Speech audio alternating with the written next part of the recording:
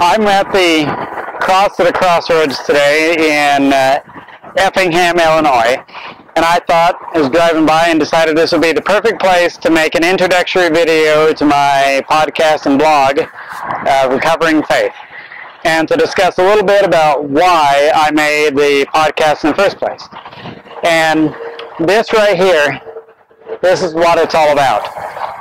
My whole podcast is really to lead people to the cross, to lead people to Jesus Christ and what He did for us, the one thing that, the big thing that we could never do for ourselves, the thing that no law or no set of rules could ever do for us.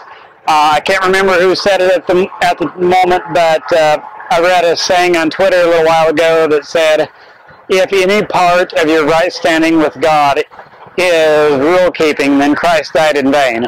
And that is true. If rules could save us, we would not have needed Jesus. But rules can't save us. It is by grace alone, through faith alone. It is by grace that no man can boast.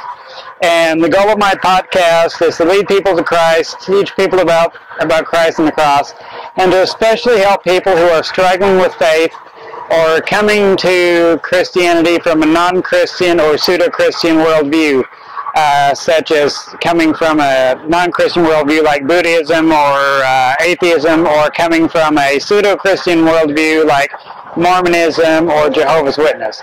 I want everybody to know the Christ of the Bible, the Christ that died for you. And it is my sincere hope that every one of you, when you listen to this podcast or read the blog, that you would find Christ, or that it would strengthen your faith.